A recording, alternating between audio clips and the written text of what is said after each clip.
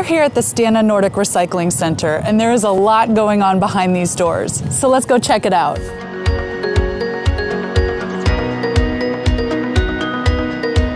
We're going to be learning more about the process of recycling electronics, and more specifically, the reuse of those electronic components.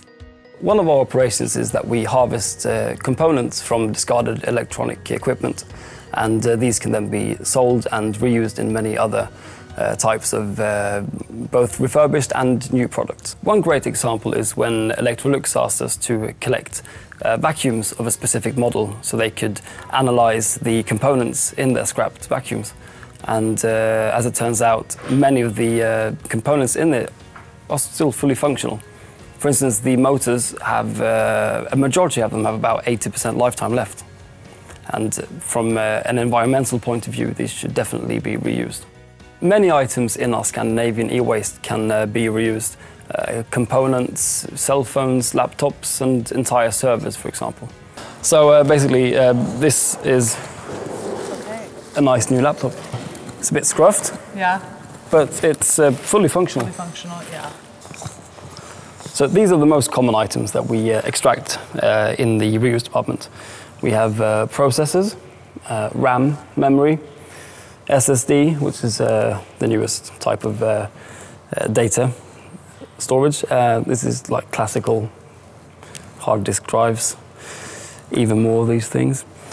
Loads and loads of nice phones and graphic cards, power supply units. We have a great variety of partners, which gives us an advantage in knowing the market. Well, apart from component extraction, we also provide a solution for companies where we can function test and data wipe all their used IT equipment. The benefit when you compare reuse to recycling is huge, and it's a big step up in the waste hierarchy. Waste hierarchy is a way to identify the best option for the waste, life cycle thinking, you can say. For instance, if you have a 15-year-old TV, then it might be more beneficial for the environment to recycle this, despite the waste generated, because a new TV, of course, is a lot more energy efficient. However, if you have a 5-year-old laptop, then it probably should go to reuse. And by reusing these, we save lots of raw material and, of course, lots of energy otherwise needed to fabricate these from scratch. I think we can call ourselves pioneers because now that we have both reuse and recycling in the same building, we are a one-stop solution for all our customers. Since the tech nowadays is so fast-paced, we really have to make sure that our methods are all up to date.